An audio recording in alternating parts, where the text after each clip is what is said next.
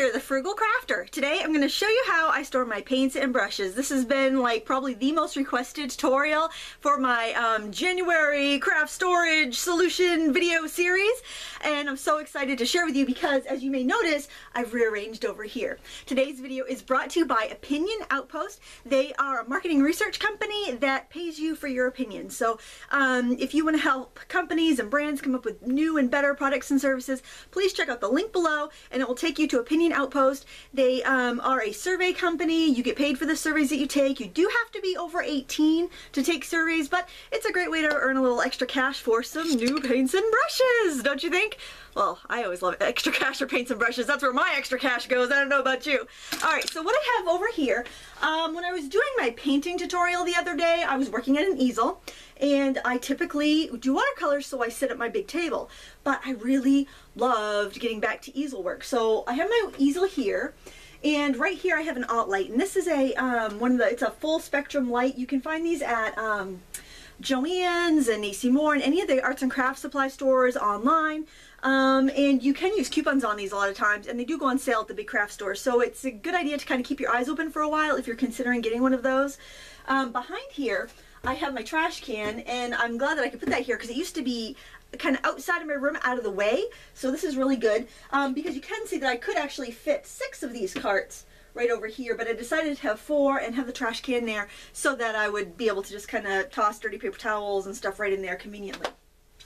Alright, I've had these carts for probably about 15 years, and up here on the top I have 3 drawer carts, and on the bottom I have 6 drawer carts that are more narrow, and you can find pretty much any configuration you want of these carts. They have like the 2 big ones on the bottom and then 2 shallow ones on top, which may be the best storage solution if you don't have a ton of stuff but you have a variety of sizes of things. But I'm going to go and show you what I have in these drawers. This top drawer here, I have my bottles of liquid watercolor, and I know you've seen me use these before. You probably have if you've been watching my channel for a while, because I make my own spray inks. I refill my my paint pens. I make my own, like, you know, faux Wink of Luna and faux Wink of Stellas and all sorts of crafty concoctions, and I use these because I find them to be a very affordable and richly saturated product, and I've used them for different brands, but I think I like the Blick liquid watercolors the best. And look how well they sit right in there, and I can see exactly what I have. That's the important thing. You want to see exactly what you have.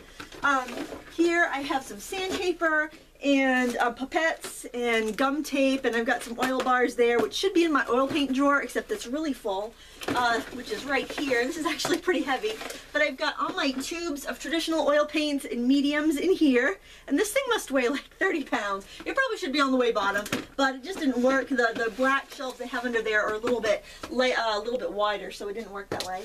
Here I have my tube acrylics and a few leftover spray acrylics that were from a t-shirt project that I did a couple years ago, but the paint's still good, so I just put it right in here because like with like, you know, keep all your like with like, and it's so much easier to organize that way.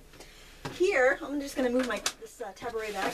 Here I have 2 acrylic paints and also some odds and ends like window caulking, which I use to make my own texture paste, and the silicone spatula that I'm going to cut up to make a little texture paste spreader, and, you know, paint syringes and paint combs and all sorts of. These are cool. These are from the hardware store. They're, you know, you can use them for paste paper or just making textures in your paintings. It's kind of neat.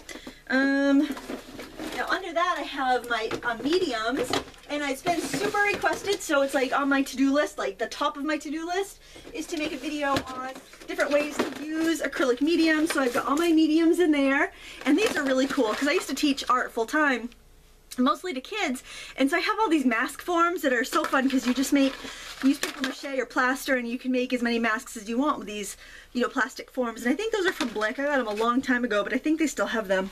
But I've got lots of golden and Liquitex mediums in there that I cannot wait to do a video for you with. I'm getting over a little sore throat and a cold, so I have this like a little raspy and my voice is a little tired, but I will try to persevere and get through all this painty storage goodness. Alright, before we go into the black containers, I'm going to show you this. Now, I had this, I had an acrylic rack on top of this tabouret. You probably, can you see that? Yeah, you can see the top of it. We'll tip down. I'll tip down right now, actually, and show you that. And that is my iris cart that my friend Kathy got me for my birthday one year. And that's where I keep a lot of scrapbooking embellishments. But the neat thing about this is that it's on wheels. I took the wheels off of the carts over here so I could stack them. But this is wheels, so I can wheel it under my bench where my camera is sitting and get it out of the way. Or I can wheel it over here and I can put my jars of paintbrushes on here. Now this is a cool vase that, well, it was really cool until I stuck it in the dishwasher and all the color washed off of it. So then I decided it would make a great storage solution for my short-handled oil painting brushes. So that's what I have in here. Here I have some acrylic brushes that are long-handled. I have a big mishmash of brushes. I used to teach, so I have lots of extras. Now and so if I was going to do acrylic painting, I'd have all my brushes, my acrylic brushes in my palette right here. I would just switch it out depending on what I'm using. Now as you can see, I can, if I don't have the brushes there, because they normally live on shelves in my studio, I'll just roll this right out of the way, right underneath my bench. And there, it's not in the way where you're going to trip over it. Now over here, I've got these drawers, and they're so convenient. I really like the shallow size. You can get these any department store. I think that I might have got these at Staples.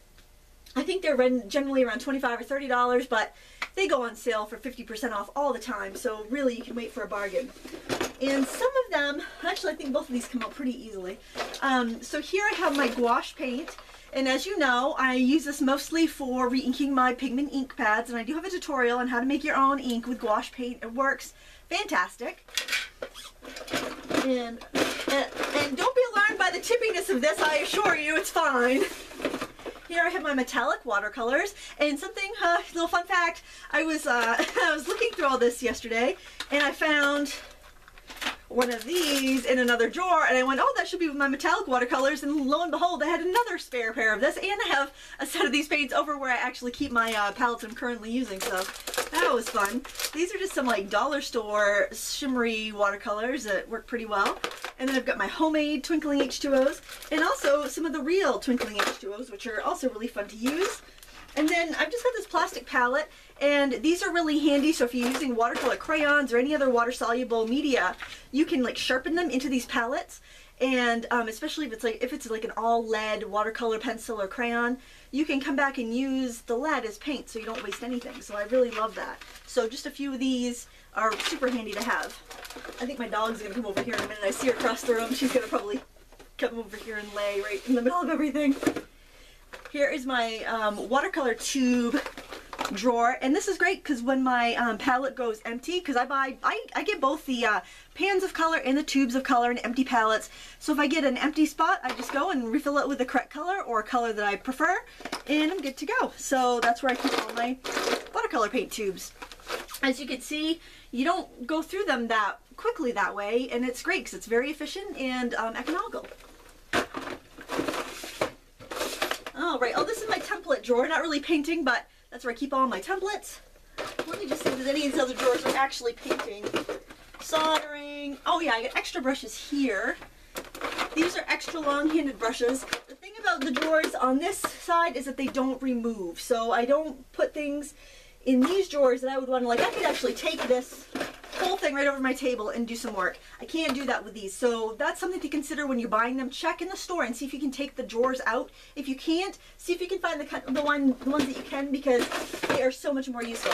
And I got like, oh my gosh, look at this, I actually have 3 of them in here. You know when you get those paint tubes and you can't open them and you're like tempted to use your teeth, but never use your teeth because that is awful.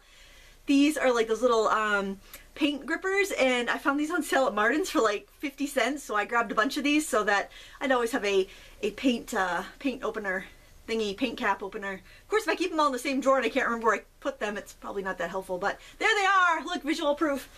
And I have a turkey basters in case I feel like doing some Jackson Pollock, I guess. Or if I need to decant like gesso into like a smaller container from my big gallon of gesso. And then I've got some, you know, other long-handled brushes, mostly left over from the classes I used to teach. I don't tend to get into here very much, but as you can see, I keep oil paint brushes separate from acrylic paint brushes from watercolor brushes, because your brushes will last longer if you keep them specific to one medium. So if you like, say if you love a set of brushes and you want to use them for all mediums, if you can afford it, you're better off to buy a set for each medium, so that way they'll last a lot longer and there'll be less wear and tear on the brushes. So, you know, going from oil to water is not the best. And I think that's it for painting supplies. All this other stuff is kind of just random craft supplies. but everything's right here within reach. I can get to it easily. This is another really good idea for your brushes. This is a silverware container. It's just like a picnic silverware container where you'd have an open side. Like here is an open side that you would put napkins, and this is divided for like utensils. But I just stuck a few toilet paper rolls in here, and it's great for separating my paintbrushes, and it just works really, really well. Another really handy brush box that I have, it's actually a bucket, is this divided bucket here. It's, I'm not sure who made it, but you can get it from pretty much any art supplier, and it has these two individual buckets inside, which are great for actually having two containers of water when you paint. And it's got this big bucket here, but I just have my brushes in there for now because it works. These are all watercolor brushes. And one other brush box I want to show you, this was made for me. The only thing I think I might change is I might put dividers in the center because otherwise everything just kind of falls over. I made this little stained glass box and I have some brushes in there. But I tend not to reach in here for this, I think because it's closed. And personally for me, if I don't see it, I don't use it. So out of sight, out of mind, I need to see my stuff in order to use it. So I hope that was helpful. If you have any questions about how to store your supplies or other videos that you'd like to see in this art storage video series, please leave the links below, and also check out Opinion Outpost in the video description if you are interested in taking some surveys and earning some cash. They are a reputable survey company if you're looking to make a little money from home and share your thoughts on upcoming products. I want to thank you so much for watching. Please give me a thumbs up and subscribe. Until next time, happy crafting.